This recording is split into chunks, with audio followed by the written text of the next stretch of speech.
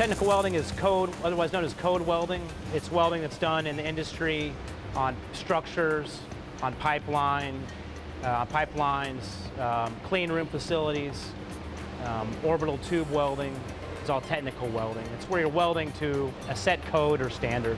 We have welding facilities at Riverside and Round Rock. Round Rock is primarily technical welding, in fact, only technical welding. At the Riverside campus, we also have art metals and metal sculpture and metal smithing as well. The job market's terrific right now. There's a high demand for welders. Anything from structural welding to ornamental welding. Pipeline, right now, what being a pipe welder is in high demand. The two let you know it's a single V-groove weld, a single V. Really, we can't put out enough welders to keep up with the job market.